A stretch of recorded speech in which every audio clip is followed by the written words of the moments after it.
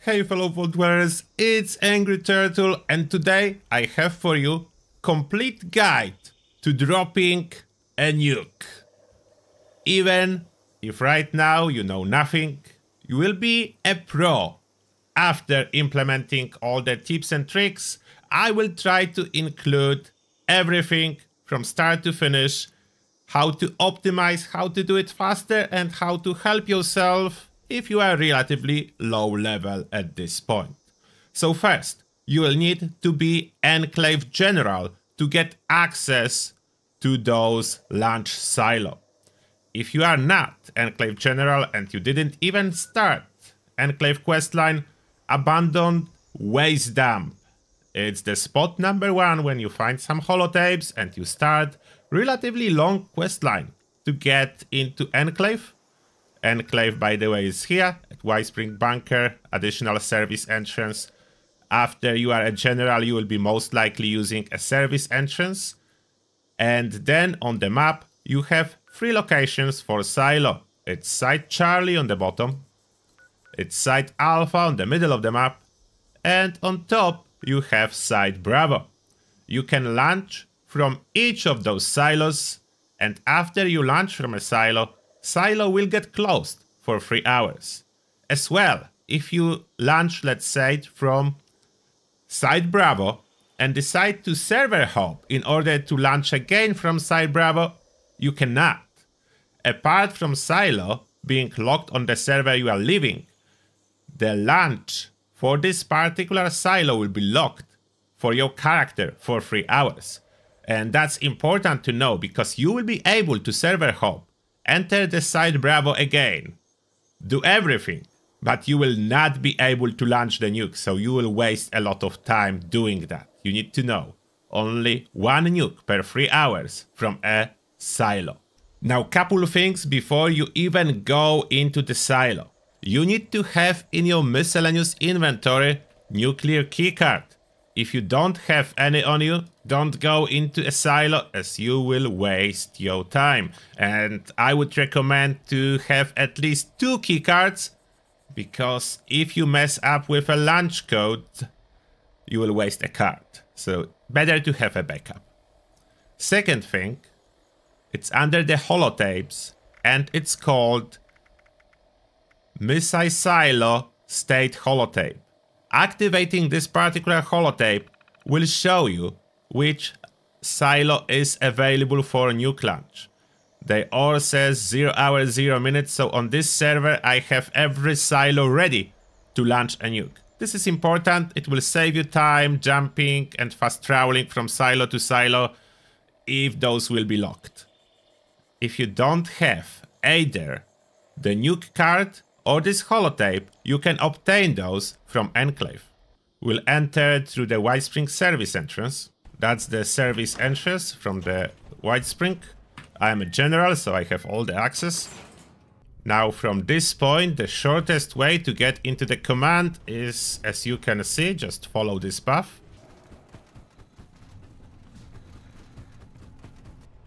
There it is, military wing. And now, if you don't have a nuclear keycard, there is terminal in here. You access it and you can initiate search for nuclear keycard escort. Then you shoot the drone and loot the card. The nuclear silo code pieces, it's a different story. It is very long if you decide to crack the code yourself. As well, codes are refreshing every week. Alternatively, you can just go to nukecrypt.com and there are all the codes updated every week. I'm lazy. I'm always checking just on the website. Now, if I choose to initialize the search for nuclear keycard escort, it will be processed. And now, as you can see, hide and seek and destroy, I have additional side quest popping up, and if I will look on the map, it will show me where the cargo bot is currently, and there it is. Recover a nuclear keycard from the cargo bot. And this dot will be moving around the map, so that's a lot of chasing if you don't have nuclear keycard. Luckily, player vendors quite often sell those nuclear keycards relatively cheap. Now, if we go towards the armory, if you don't have this holotape that I was showing, you can purchase it in here. Holotape category, missile silo state holotape. You can just buy it. And after you buy it once, you have it forever. So that's a good investment. And finally, we are heading to the launch site, to the silo, to launch a nuke. And in this shack, there will be a silo alpha entrance elevator. And if you are a general, this hand scanner will work. If it doesn't work, but you are a general, probably silo is on lockdown and you didn't check the holotape. When we enter, mission countdown alpha is started. Now, what I really recommend you to do, especially if you are relatively new, is either use a legendary perk, Master Infiltrator, or equip manually all the lockpick and hacking perks. It will help you a lot. You can do it without it, but it will be slower and harder. Why it will be harder? Because almost everywhere you can find those lock terminals. If I unlock it, I can control the turrets and some occasional robot. What I can do with turrets, there are several options. Remove targeting restrictions or deactivate. Remove targeting restrictions will basically change those turrets to shoot at anything, including friendlies. So you can see the robots are already dying. So without any fight, I can get those robots down. Now, if you find yourself a little bit too squishy and dying inside the silo, try to get all armor pieces with troubleshooter effect, which is minus 15% damage from robot per piece. If you will get all those pieces, you can basically ignore all the damage inside the silo. Now, the step in here is to find this blue card. It can spawn in multiple places. It can spawn in here. It can spawn in here. I can see another one. It can spawn on this table. There is so many spawn points for this blue card. You only need one.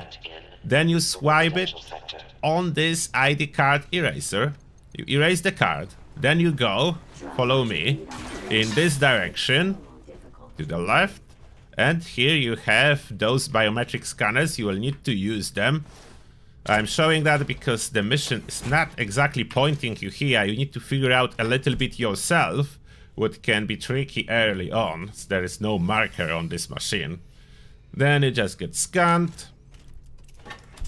I'm entering my power armor again. If you have power armor, it's a great improvement to tanking. So I don't even need a troubleshooter set. As you can see, I'm a relatively high level. So that's not a problem. The tanking is not a problem. And I switch off all the turrets. Now we use this terminal. We choose Fabricate Biometric ID. We got this ID. Now we are basically going back to the room with more computers. This time we have markers. You don't need to access terminal. You just need to swipe the card. Unless you want to read more about the instructions. And now we're returning to the first room. And this grid is open for us. So I can run through.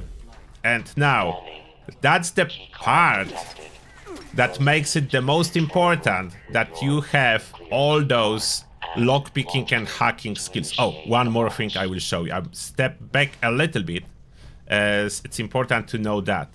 In this storage room, there is a door that will be able to open later on from the inside. That's a shortcut. If you die deep inside the silo, and you open this door, every time you'll be able to just re-enter it. I don't even need to fight those robots. You can if you want. It's not mandatory, you can just run through. And now, here the lockpicking and hacking helps a lot, because I will be able to use it to basically cut all the run short.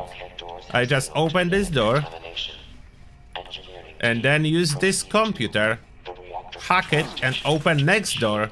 This way I'm completely skipping all the reactor fixing procedures, like all those pipes here, all the computer over there, like all the stuff. It says to you that you need to repair the reactor, but it's optional, you don't need to. Now, at this point, there is a shortcut, but it's unofficial, so I will not be using it, but I will tell you about it. I don't know if this will be always like that, but basically, if you... Okay, not in power armor. If you exit the power armor,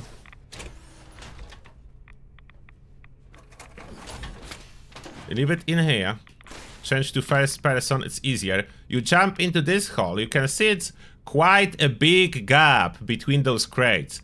If you place your power armor, and yes, you do need power armor to walk through this shortcut, in here, like in this spot, just behind those crates, maybe one step farther, like that, if I place it like that, you can see I can press enter. If I press enter, I will be directly on the other side and I will be heading to the lunchroom. But I'm not using this shortcut now, I'm just showing you there is a shortcut. So let me keep walking forward. I do need my power armor, otherwise I'm severely over encumbered. The beauty of late game, you accumulate more stuff than you can carry. And now, in this room we need to destroy the mainframes. My recommendation is bring any type of bullet explode weapon, like this Gatling gun, as otherwise you will need to manually touch those mainframes. Oh, and see those annoying turrets? You can either fight those turrets or just access the terminal, again turret control, and switch them off. As simple as that, and all the annoying shooting is away. Now, look how easy it is. Instead of clicking on one, as look how slow it is if I want to do that. You need to keep clicking on every single one, or I just shoot the entire mainframe.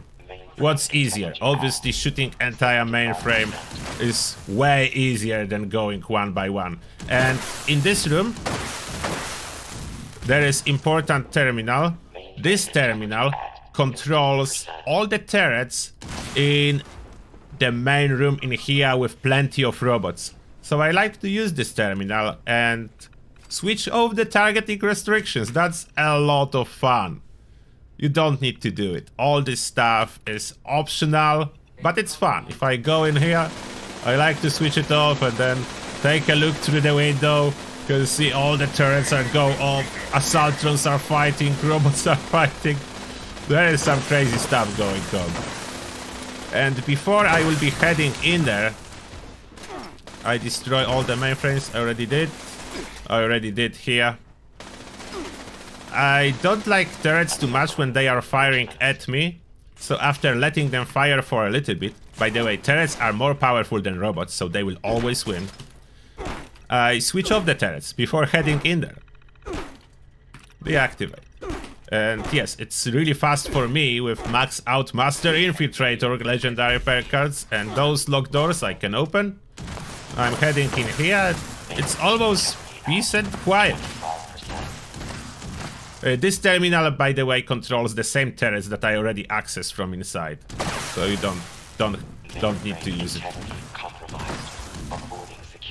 Now I destroyed enough, and those doors in here are open.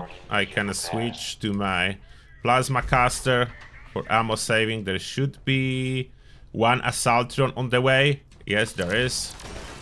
Assaultrons can go invisible, so that's annoying for VATS builds, unfortunately. And we are almost at the lunch prep right now. We are heading in here, and the same trick with turrets. If I just run across, there are locked doors. I open those locked doors, close behind me. I don't want robots to follow. Hack this terminal. Oh, one opened the door. Turrets control. And I take off the targeting restrictions again. So some robots will get killed. And this one I will kill personally in the meantime. Here you go. You can hear those turrets. Oh, I cannot really look too much through the window, but there it is. all the fight going on. Fortunately, those turrets in here are firing at me because targeting restrictions, they fire on everything. On you, on robots, on any other stuff. After about 30 seconds of firing, I will access this terminal again and just switch off all the turrets. Turrets are off. Now peace and quiet. There is, of course, this was one sentry bot. The trick is, if you target a fusion core, it's one-shot kill and a lot of stuff. So if you target fusion core in VATS, you're good. Now there is no more important step in here. We need to remove all the damaged mainframe cores, fix them, and install fixed. If you want to save on resources, if resources are important for you, you can find all the fixed mainframe cores, like this one, lying around in the storage areas. So you don't even need to fix it all. And here, as you can see, just on other side of the door, it's the shortcut I was showing you earlier. So you can go in here without any hacking, just open the door. And now this door to the storage room are open. Here is the shortcut. To the right from the shortcut, there is a workbench that you can fix those cores. And look at that, one fixed, another one fixed. So I can take it, I go craft option, then scroll down to quest items, and those are mainframe cores. I'm fixing 13 because I found 2 already fixed, and it cost me steel and circuitry. So this is quite an expense if you are a new player, so maybe better to just find the cores instead of fixing them. Another important tip, those are heavy. So from time to time, check your miscellaneous tab if you have spare damage mainframe cores and drop them. If you open your inventory, scroll to miscellaneous, sort by weight. Those are heavy, so we'll get to the top, you see, 1.5 pound each. I don't need those 2 damaged mainframe cores. Now I take all the fixed ones and install on the mainframe slots. There is 15 total. After installing all the mainframes, we are using this terminal to open the door. Open. Door opens and we are heading to the final room. The same moment, straight in here, all those crates that you see, that's the shortcut with power armor I was showing you. So we will skip all the steps if you use this shortcut, and if this shortcut is intended to be used. It's hard to tell. It is proper by immersion standards, as there is clear and big gap. Is it intended? I'm not sure. Now this terminal is a huge help. You can remove targeting restrictions from plenty of turrets at launch prep room. And if you are launching on the live server, you can pay attention to units connected. I have 14, so that's all the turrets connected. That's a lot of turrets. On the live servers, if someone was there before you, let's say 3, 4, 5, 6, 8 hours before you, and destroy those turrets, they do not respawn. So it can be less or none at all. I'm removing the targeting restrictions, so some fight will start. So you can see fight is starting in there. All the turrets are firing. Oh, this launch commander. You can control launch commander too, so that's cool. Not everything needs to be done, but it's still worth to mention. I can go and that shut down the launch commander. Look at that, he's shut down. See, I just switch him off. Just switch him off. Unfortunately, you cannot switch off all the robots. So other robots are fighting in there right now. Can I sneak in to take a look? Yeah, the fight is going on.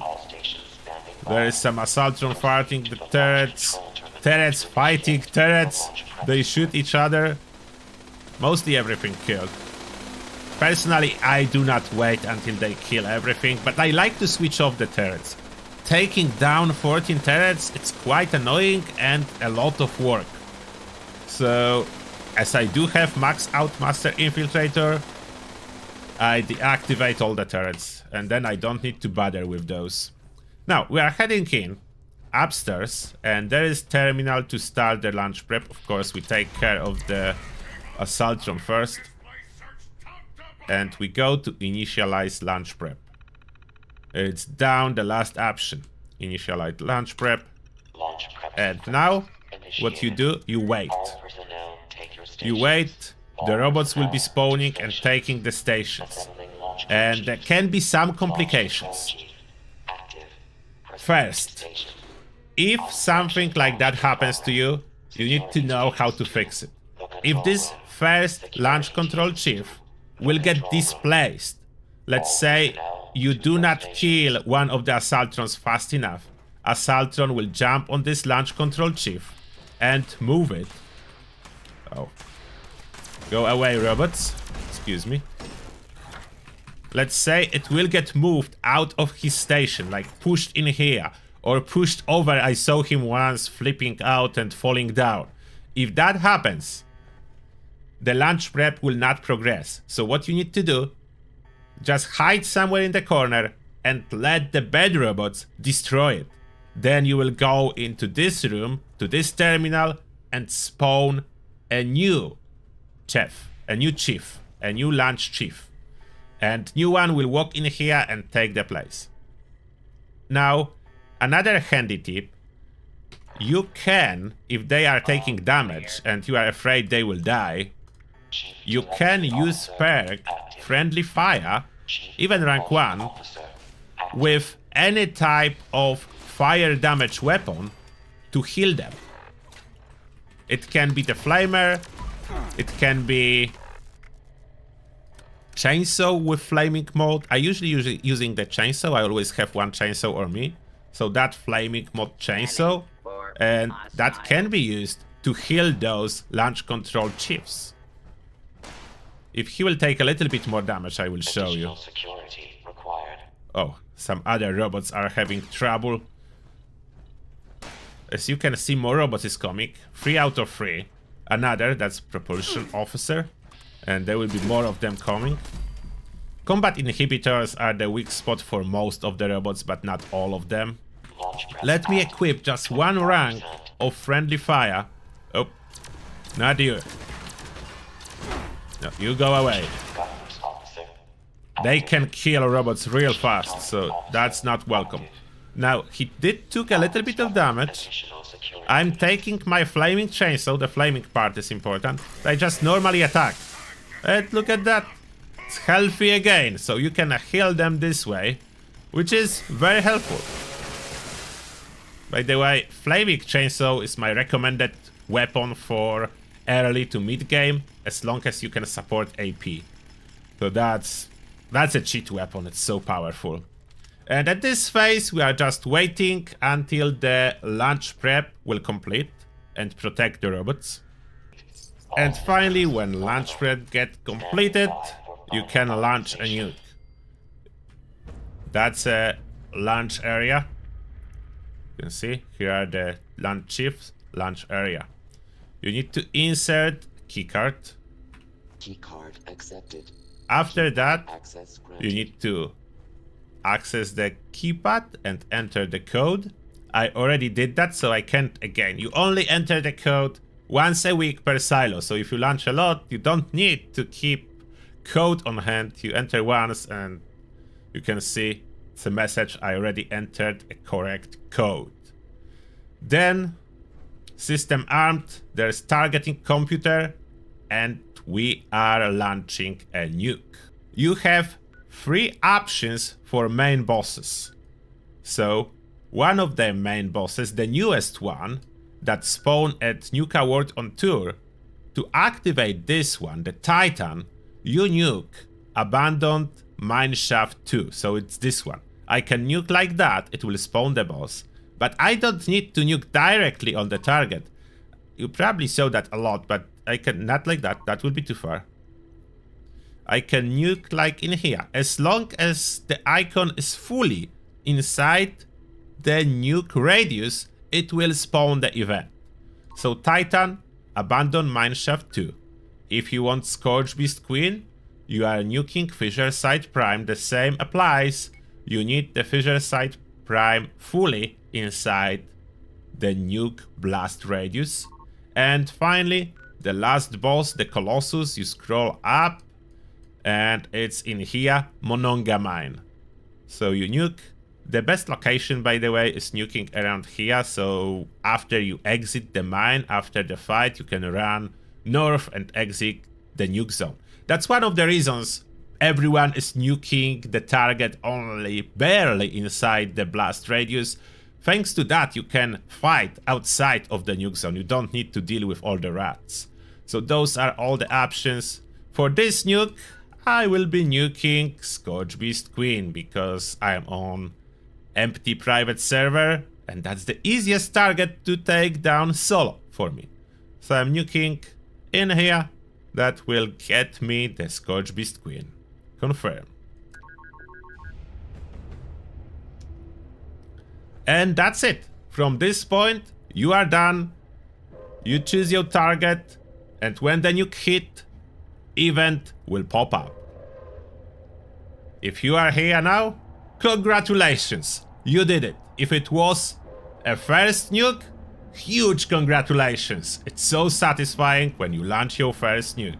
And you can wait a little bit in here. This nuke will actually fly up. You will be able to see it. And look at that. The nuke is going up. We launched it. We just set it up. And yes, after some practice, all together will take you about 10 minutes to launch a nuke.